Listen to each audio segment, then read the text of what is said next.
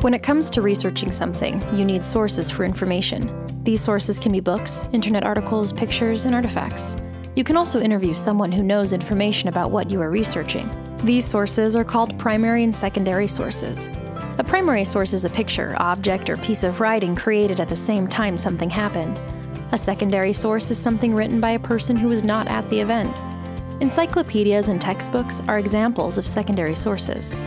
People who write secondary sources often use primary sources to get their facts. One of the most valuable sources for primary information is journals.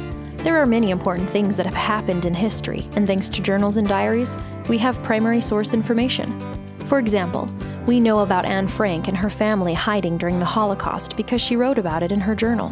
Her perspective as a primary source is a valuable way to really understand what it was like for a child during the Holocaust.